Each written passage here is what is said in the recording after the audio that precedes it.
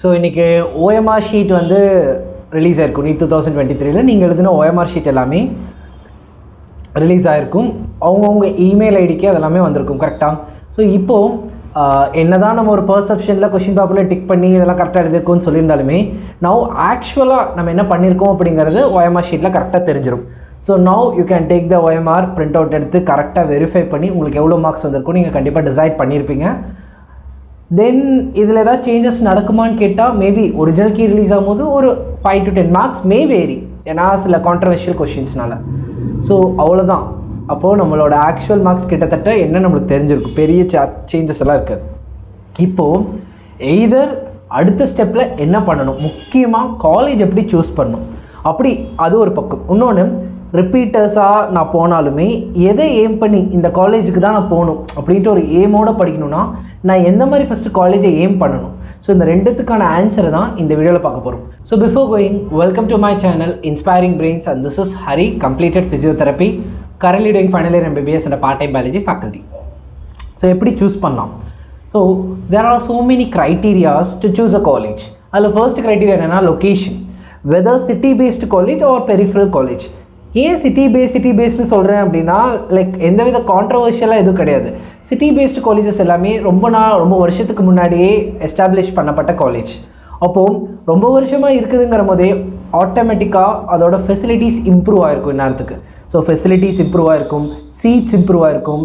அதேமாரி ரொம்ப வருஷமாக இருக்கிறதுனால பேஷண்ட் மத்தியில் லைக் அதோட ட்ரஸ்ட் வர்த்தியாக அதை ஃபீல் பண்ணுவாங்க. இந்த ஊரில் இந்த காலேஜ் ஃபேமஸ் அப்படிங்கிறதுனால ட்ரஸ்ட் வர்த்தியாக ஃபீல் பண்ணுவாங்க. ஸோ இது எல்லாமே because of the early establishment, அதனால சிட்டி பேஸ்டு பெஸ்ட்டுங்கிறாங்க. அண்ட் அந்த சிட்டி பேஸ்டில் அடுத்த லெவலில் என்ன நம்மளுக்கு அட்வான்டேஜ் அப்படின்னா PG seeds. Since early establishment நடந்ததுனாலே PG அப்படின்னா என்ன, போஸ்ட் கிராஜுவேட், அதாவது எம்பிபிஎஸ் முடிச்சுட்டு எம்எஸ் எம்டி இதெல்லாம் படிப்போம் இல்லையா, அந்த போஸ்ட் கிராஜுவேட் சீட்ஸ் எல்லாம் எந்த காலேஜில் ஒரு காலேஜுக்கு லைசன்ஸ் தராங்கன்னா அந்த காலேஜுக்கு அது சர்டிஃபைடுன்னு அர்த்தம். அதாவது அந்த லெவலுக்கு பிஜி கேசஸ் இருக்குது, எங்ககிட்ட அந்த லெவலில் ப்ரொஃபஸர்ஸ் இருக்காங்க, அதெல்லாம் காமிச்சா தான் அந்த லைசன்ஸ் கிடைக்கும். ஸோ இந்த சிட்டி பேஸ்டு காலேஜஸ் மேக்ஸிமம் எல்லாத்துக்கிட்டேயுமே இந்த பிஜி சீட்ஸ் இருக்குது. So indirectly it says that they have been approved for all the things. அப்போது இன்னும் கொஞ்சம் உனக்கு பெட்டராக இருக்கும். ஸோ பிஜிஸ் இருந்தால் பெட்டரா இல்லையாங்கிறத நம்ம இன்னொரு வீடியோவில் பார்ப்போம். பட் எப்பவுமே they are an extra edge for coaching.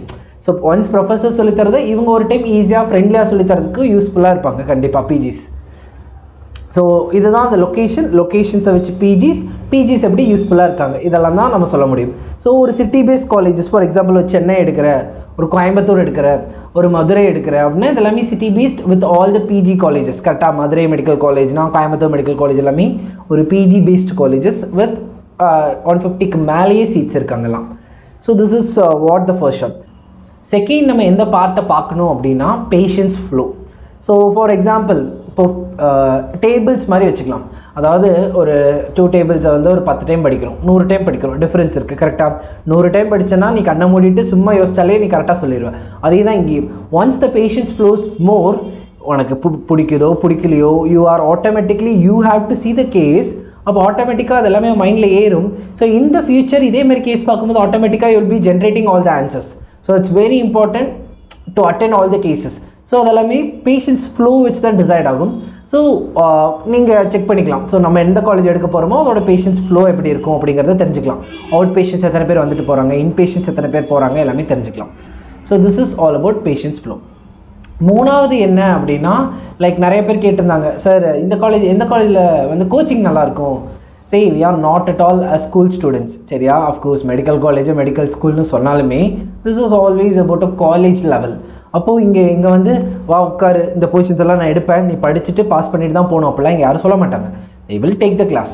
you can listen or you cannot listen. உன்னோட இஷ்டம். நீ படிக்காமல் போ, வராமல் போ, வந்தால் அட்டனன்ஸ், வராட்டி அட்டனன்ஸ் இல்லை, படித்தா பாஸ் ஆக, படிக்காட்டி பாஸ் ஆக மாட்டேன், அதுவும் பிரச்சனை.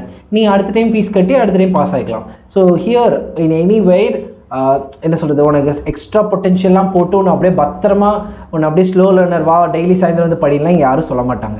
that's all up to you. you can study or you can that's up to you. கொஞ்சம் இந்த 1 year ரெஸ்ட் எடுத்துகிட்டு அடுத்த வருஷமாக படித்து நீ சப்ளிமெண்ட்ரி எக்ஸாம்ஸில் கூட கிளியர் பண்ணிக்கலாம். So there is nothing called as coaching here. everywhere there will be good teaching. சரியா? அஃப்கோர்ஸ் ஒரு டிபார்ட்மெண்ட் எடுத்துட்டானா அதில் ஒரு 10 ப்ரொஃபஸர் இருக்காங்கன்னா 5 ப்ரொஃபஸர் நல்லா எடுக்கலாம், 6 ப்ரொஃபஸர் நல்லா எடுக்கலாம், 4 பேர் நல்லா எடுக்க மாட்டாங்க. அந்த 5 பேர் ட்ரான்ஸ்ஃபர் ஆகலாம், ட்ரான்ஸ்ஃபர் ஆகி புதுசாக வரவங்க நல்லா எடுக்கலாம். ஸோ கோச்சிங்கிறத வந்து நீ மெடிக்கல் காலேஜில் வந்து செட் பண்ணவே முடியாது. Can enquire about the seniors எப்படிங்கிறத வேணால் தெரிஞ்சுக்கலாம். ஆனால் சீனியர்ஸ் வில் கைட் யூ, இந்த மாதிரி பண்ணுங்கள், இந்த மாதிரி ப்ரிப்பேர் பண்ணுங்கள், இந்த மாதிரி இந்த காம்படிஷன்ஸ் எல்லாம் போங்க அப்படின்னு சொல்கிற வேணால் முடியுமே தவிர கோச்சிங் அப்படிங்கிறத ஒரு ஸ்ட்ரிக்டாக சொல்ல முடியாது. அண்ட் கடைசி விஷயம் home. So near to home or far away. So என்னென்னா அஃப்கோர்ஸ் மெடிசன் ஜாயின் பண்ணும்போதெல்லாம் நல்லா தான் இருக்கும், but it is full of stress and depression இந்த லாங் வெயிட் டேர்ம். அப்படி இருக்கும்போது என்ன சொல்கிறது, வீட்டை விட்டு ரொம்ப தூரம் தள்ளி போயிட்டோம் அப்படின்னா மறுபடியும் நம்ம வீட்டுக்கு போகணும்னு நினைக்கும் போது டைம் கிடைக்காது, ஒரு நாள் லீவ்லலாம் போயிட்டு வர முடியாது. ஸோ ஓரளவுக்காச்சும் பக்கத்தில் இருந்தால் அட்லீஸ்ட் நீ ஒரு பெட்டர்மெண்ட்டுக்காக ஒரு வீட்டுக்கு போய் ஒரு ரெஸ்ட் எடுத்து ரெஜினவேட் ஆகி மறுபடியும் காலேஜுக்கு வரலாம். Because it's full of stress. Of course கண்டிப்பாக அத்தனை சப்ஜெக்டை படிக்கணும், அத்தனை டைம் படிக்கணும், அத்தனை எக்ஸாம்ஸ் எழுதணும், எக்ஸாம் வந்துக்கிட்டே இருக்கும், பேஷன்ஸ் பார்க்கணும், டெய்லி காலேஜஸ்க்கு போகணும், ப்ராக்டிகல்ஸ் இருக்கும், இந்த மாதிரி நிறைய இருக்குது. ஸோ அஃப்கோர்ஸ் இப்போ உனக்கு 2 ஆப்ஷன் இருக்குது, 2 நல்ல காலேஜ், உன் வீடு. ஸோ வீட்டு பக்கத்தில் ஒரு காலேஜ் இருக்குது, வீட்டை விட்டு தூரத்தில் ஒரு காலேஜ் இருக்குன்னா கண்டிப்பாக choose the college which is near to your home. That will help you a lot in your MBBS life, in your UG life. That's also a very important point. So இத்தனை பாயிண்ட்டையும் நீ segregate பண்ணி so நீ ஒரு college choose பண்ணுறதுக்கு என் சைட்லேருந்து நான் உனக்கு என்ன ஹெல்ப் பண்ண போகிறேன்னா, லாஸ்ட் வீடியோவில் சொன்ன மாதிரி ஒவ்வொரு காலேஜோட பேர், அதை எப்போ எஸ்டாப்ளிஷ் பண்ணாங்க, எத்தனை இன்பேஷண்ட், எத்தனை அவுட் பேஷண்ட், பிஜி இருக்கா இல்லையா, லைப்ரரி ஃபெசிலிட்டிஸ் எப்படி இருக்குது, அண்ட் அதில் எப்படி உன்னோட ஸ்போர்ட்ஸ் மீட் எப்படி நடத்துகிறாங்க, கல்ச்சுரல்ஸ் மீட் நடத்துகிறாங்க, எல்லாமே ஒரு ஓவரால் ஹாஸ்பிட்டல் பக்கத்தில் இருக்கா இல்லை உன்னோட கேம்பஸ்லேருந்து, அதாவது டீச்சிங் கேம்பஸ்லேருந்து தூரத்தில் இருக்கா, எல்லாமே ஒவ்வொரு ஷார்ட்ஸாக ஒவ்வொரு 60 செகண்ட்ஸில் அந்த காலேஜை பற்றியான மொத்த ஜிஸ்டையுமே நம்ம பார்க்க போகிறோம். At starting from tomorrow, that is from Monday. So ஒவ்வொரு காலேஜஸ் பற்றியுமே ஒரு 60 செகண்ட்ஸில் I will tell you the maximum infos and that will help you to choose your college அந்த கவுன்சிலிங். ரொம்ப முக்கியமான இன்ஃபோஸ் அந்தந்த காலேஜில் படிக்கிறவங்கிட்டே வாங்கி சொல்கிறதுனால மேக்ஸிமம் கரெக்டாக இருக்க நிறையா வாய்ப்பு இருக்குது. 100% இல்லாட்டி ஒரு 95% மேலே. ஏன்னா அந்தந்த காலேஜஸில் இருக்க ஸ்டூடெண்ட்ஸ் கிட்ட தான் இந்த இன்ஃபோஸ் எல்லாம் கலெக்ட் பண்ணி கம்பைல் பண்ணி உங்களுக்கு சொல்ல போகிறேன். ஸோ உங்களுக்கு எந்தெந்த காலேஜ் பற்றியெல்லாம் டவுட்ஸ் இருக்கோ எல்லாத்தையுமே கமெண்ட் பாக்ஸில் போடுங்க. ஸோ ஒவ்வொரு ஷார்ட்ஸில் ஒவ்வொரு வீடியோ கவர் ஆகிட்டே இருக்கும் ஒவ்வொரு நாளுமே. ஸோ தட் உனக்கு ஓவராலாக எல்லா காலேஜஸ் பற்றியுமே ஒரு ஐடியா கிடைக்கும். அதுக்கப்புறம் நீ சூஸ் பண்ணிக்கலாம். That will be a valuable thing. ஏன்னா நிறைய பேர் எங்கே காலேஜ் இருக்குது, எப்படி காலேஜ் இருக்குன்னே தெரியாமல் சேர்ந்ததுக்கப்புறம் சொல்லுவாங்க, எனக்கு இந்த மாதிரி இந்த 2 காலேஜ் இருந்துச்சு, பேசாமல் அதுவே எடுத்துகிட்டு போயிருக்கலாம், தெரியாமல் இதை எடுத்துட்டேன் அப்படின்னு. ஸோ அதெல்லாம் ரெக்டிஃபை பண்ணுறதுக்காக தான் இதை நாங்கள் பண்ணலான்ட்டு இருக்கோம். So keep supporting us by subscribing our channel because it takes lot to compile the information and tell you all. And regarding the course, it will be starting from July. So ஏதாச்சும் நல்ல students எல்லாமே enrolment போயிட்டே இருக்குது. So if you want to enroll or if you have any queries, கீழே இருக்க Google form fill பண்ணுங்கள். you will be getting a call from our side. So you can ask all your doubts and you can enroll your things. So இது போக வேறு ஏதாச்சும் doubts இருந்துச்சுன்னா, வேறு ஏதாச்சும் உங்களுக்கு பண்ணணும், இந்த வீடியோவில் சொல்லணும், எக்ஸ்பிளைன் பண்ணணும்னு உங்களுக்கு டவுட்ஸ் இருந்தால் கமெண்ட் பாக்ஸில் போடுங்க. We'll surely do a video the next time. Thank you.